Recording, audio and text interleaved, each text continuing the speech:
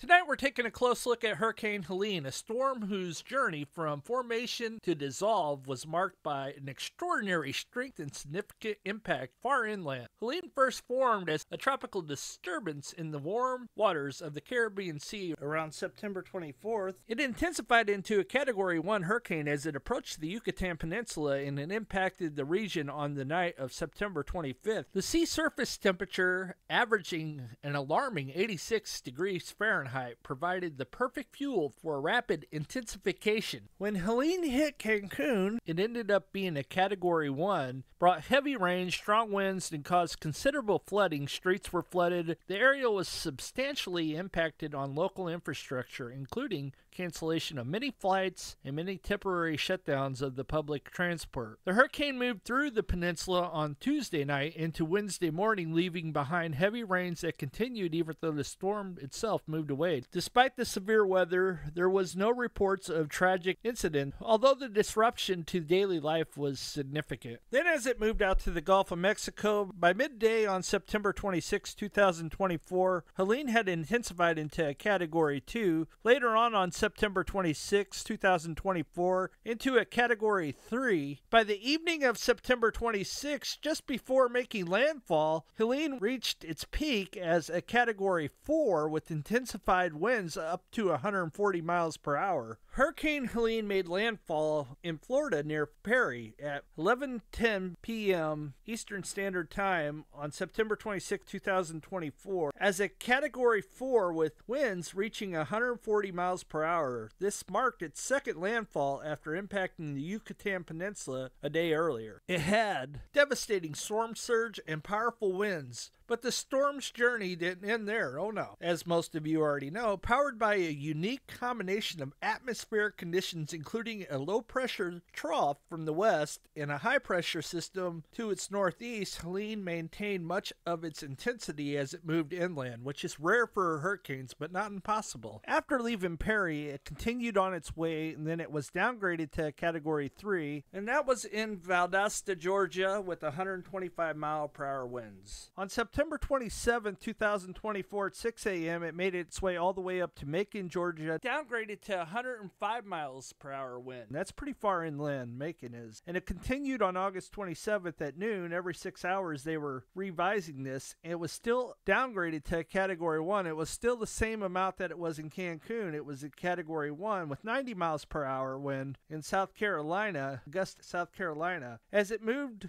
to September 27th, late in the afternoon to Chattanooga, Tennessee, it was downgraded to a tropical storm with 70-mile-per-hour winds. It continued to be downgraded to a tropical depression on the 28th, Knoxville, Tennessee, and it was downgraded to a tropical depression. So it really moved in far and wide and long, and it was prolonged. As you can see, it hit on the 26th, and it was still within the region on the 28th. So it was a very long period of time. Most people say that can't happen, but it does. Helene brought torrential rains and sustained winds across Georgia, then into the Carolinas, and finally reaching Tennessee by September 28th. It was there that Helene, now intertwined with another low-pressure system, beginning to show signs of weakening. By the early hours of September 29th, Helene was downgraded to a tropical depression, spreading its remaining energies across the South Appalachian regions, leaving a trail of destruction, flooding, widespread power outage in its wake. Throughout tonight's report, we'll explore the meteorologic dynamics behind Helene's precedent strength, the implications of such storms. Now let's turn our focus to one of the most devastating aspects of the hurricane, its record-breaking rainfall. This storm delivered an astounding amount of rain across the southern Appalachians, with western North Carolina and eastern Tennessee taking the hardest hit. Some of the areas saw rainfalls totals that were nothing short of historic, maybe even biblical. Let's start in Busick, North Carolina, which reported an unbelievable 29.58 inches of rain over just a few days. This level of rainfall shattered previous records, turning streets into rivers and causing massive flash floods throughout the area. Just imagine nearly 30 inches of rain. That's like having 2.5 feet of water dumped on the entire region. Roads were washed away, homes were submerged, and the rising waters pushed the rivers and lakes far beyond their normal capacity. Not far from Music Mountain, Mount Mitchell State Park also saw an extreme rainfall totaling 24.2 inches. This part of the state is no stranger to heavy rains, but these numbers were way beyond anything the region had seen before. The steep terrain made things even worse with the excessive water runoff, quickly leading to dangerous flash flooding that affected multiple rural creeks, rivers that usually flow calmly into a raging torrent, sweeping away anything in its path, including roads, trees. There was mudslides all over the place. In Asheville, the story was much the same. The city, nestled in the mountains, received 14 inches of rain in just 3 days, an amount that broke Asheville's previous record. While 14 inches may seem like a fraction compared to Busic's total, it's more than enough to cause major flooding.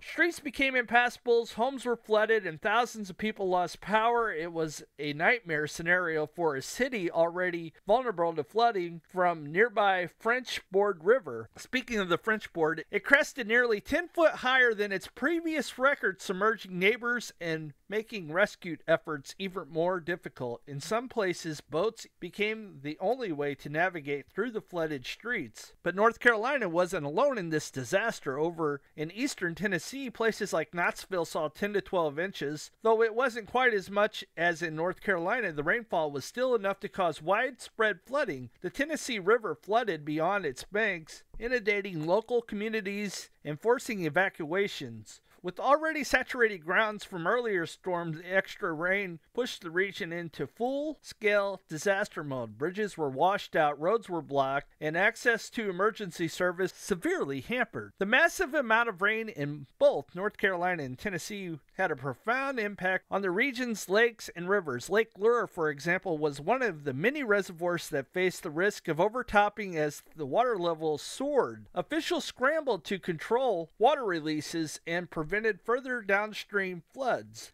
These efforts were critical in avoiding a complete dam failure, but the situation was tense and the margin of error was razor thin. Similar challenges were seen at other lakes and reservoirs as they push to their limits by the overwhelming volume of water. The rainfall totals weren't just staggering in inches. When we think about the sheer volume of water, it becomes even more mind-boggling. Across the hardest hit regions, we're talking about tens of millions of acres of feet. That is a lot of water. For example, for context, 1 acre of feet is the amount of water needed to cover an acre of land with 1 foot. Now imagine that multiplied across hundreds of thousands of square miles. That's the kind of water volume we see during Hurricane Helene, overwhelming the region's lakes, rivers, and infrastructure. To really understand the scale of Hurricane Helene's rainfall, let's put it into perspective. The storm produced around 53 million acres of water in the hardest hit areas. Now, imagine that amount of rainfall had it fallen over the Colorado watershed.